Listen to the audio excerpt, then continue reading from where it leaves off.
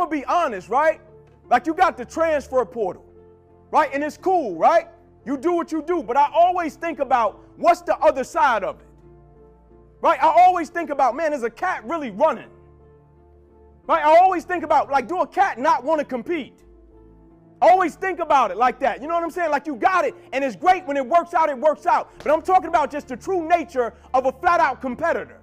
Guys that can show up every single day and flat out compete, not just to be great in a football game. I'm talking about being great in everything we touch, in every aspect of our lives. I just tell the guys I played ball with, I wasn't playing with my teammates, I was playing for them. Right? I don't live with my wife, I live for my wife.